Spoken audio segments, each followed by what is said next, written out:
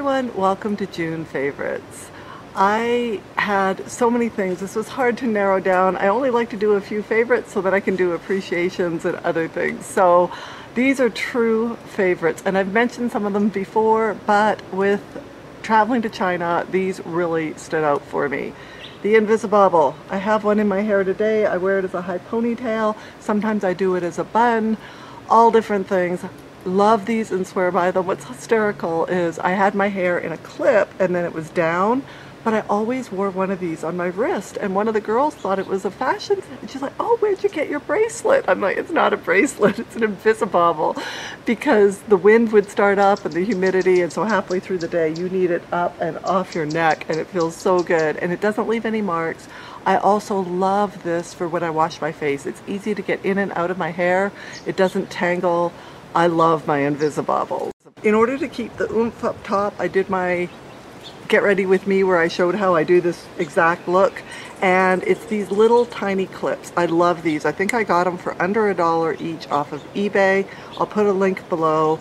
These are so cute, and when you have your hair down, you can just put that in the top to have the oomph up top there, or you can put it up like I have today, and you can also, if you want, kind of capture all of your ponytail and put it under and clip it. There's just so many things you can do. They're very, very little, as you can see, but with the jewels, they just feel pretty to me, and for 99 cents off eBay, you just can't go wrong. I realize that I've mentioned some of this before, but I don't know if I've really emphasized castor oil, making your lashes grow. You put it on a brush, a paint brush, and paint it on here. Mascara wand will only get it more on the lashes. You need it actually on the root in order to get it to grow. But what I love this for is in a mascara. If it's a non-favorite mascara, add a drop to this.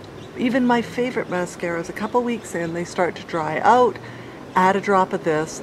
It makes it so it lengthens and thickens, and I just love how it is just one drop, and it has the benefit of helping to lengthen your lashes, because usually I put mine in and then wiggle it on the root before I go up with a mascara wand. So I think I do get a fair bit right along the lash line, and I noticed it really helps. In China and today, my lip look was frequently this LA Girl lip paint, and I love all of these that I've had. They're fabulous. They last forever. And personally, I like the flat head versus a sponge. I feel like a sponge just gets so messy. I love this flat lip, and I can put it on there and I can clean it and wipe it off and sterilize it much better. And then I top it with a Wet n Wild liquid catsuit. Today I happen to have on, I'll put the color of the LA Girl Glaze lip paint because I can't find it, but the Wet n Wild one is pink really hard, and I put on this first and then the pink really hard over top, and both of these are long lasting, so together I create my own little color that I enjoy, and it makes it long lasting. And in China, I love these. I have all different ones of these liquid catsuits. I haven't tried the metallic and probably won't, but the regular ones, I finish these up. If I'm using them consistently, they probably take 4 to 6 months to use up, and I love how they're longer lasting, and then I can mix my other lipsticks or whatever I want on top.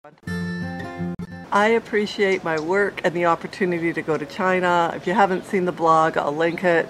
I feel so blessed that they would ask me to go, and to say that I love my coworkers even more than before the trip says something, because we had canceled flights, we had to take trains, we didn't get in until 1:30 in the morning. This is usually when you see people at their worst.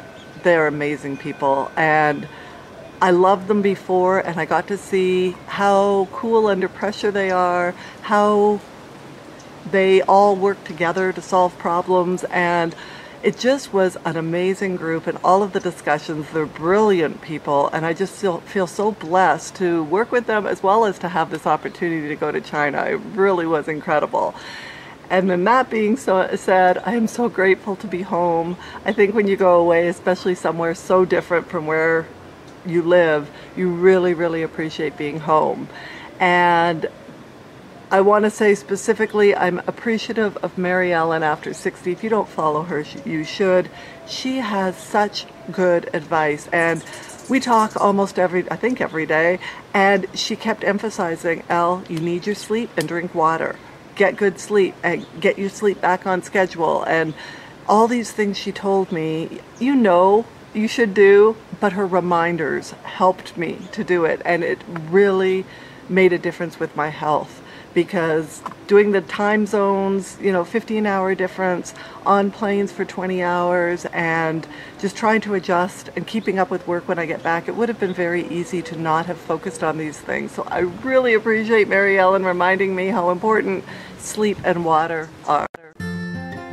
For television, we just finished, I think, season 2 of The Americans. It's the story of Russian spies posing as Americans living in America during the Ronald Reagan era.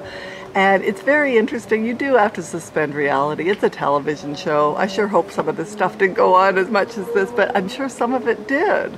So I find it very interesting. I love the acting. I love the storylines, even if they're implausible. And both Mark and I enjoy it. And something that we can both enjoy and watch together, that's always a good thing. For crochet, I did a yellow baby blanket, and if I can find the pattern, I will post it on my blog. And I am also going to post on my blog, I'll just put the link to all the knitting so you can see all the different patterns that I have on there.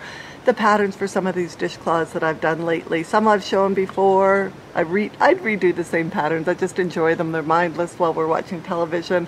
But some of them, like the moss stitch, which is just knit one, purl one, and then on the opposite side you knit the knits and purl the pearls, and you have the opposite texture. Those make great washcloths, and it really helps me practice with my European, holding my yarn in my left hand, because I grew up with it in the right hand, so I still have to practice that once in a while. And a dishcloth with the knit and the purl is a good way to practice that.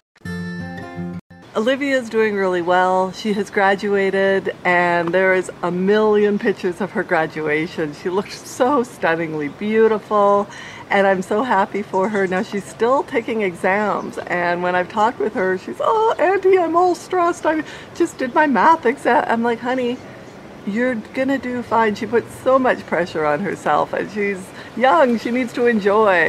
I also think, though, that her putting pressure on herself is why she does so well at her hockey or whatever else she sets her mind to. So I guess that's a good thing. And she's going to be starting to go to the university in Nanaimo in the fall. So that's a really good opportunity for her. So that's all my favorites, and thank goodness, because it's 108 out here. I have had trains, wind, trains, planes, things that make it so I have to take breaks and wait for the quiet or the stop of the wind. I'm ready to get inside, back into air conditioning. I hope you're all having a fabulous month, and if you want to share something that you've been enjoying, I always love your sharing those tidbits and my getting to know you more. Thank you so much for spending some of your day with me. I really appreciate it, and hope you're having an amazing day. We'll talk to you next time.